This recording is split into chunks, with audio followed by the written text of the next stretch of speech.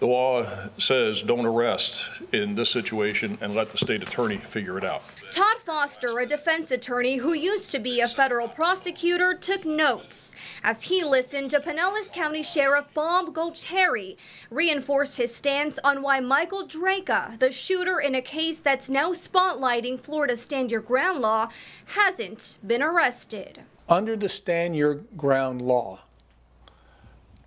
the sheriff or the police department may not arrest someone in a similar type circumstance unless there is probable cause to believe that the person, the shooter's use of force was unreasonable.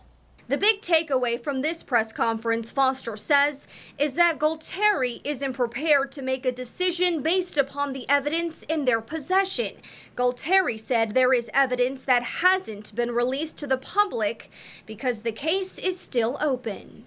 We've seen different versions of the video and interviewed many people whose statements have not been considered by those offering their opinions, not seen by the public or by the media. Gualtieri reiterated that while the only video of the shooting has been released, the agency can see a more crisp and close-up version with their technology. He may be looking for details in the video that we can't see from what we've been shown. They have the ability to enhance video. They have the ability to advance audio. The reason the case hasn't been handed over to the state attorney's office, according to Foster, is because the sheriff must investigate all sides under the Stand Your Ground law, from the shooter to the deceased.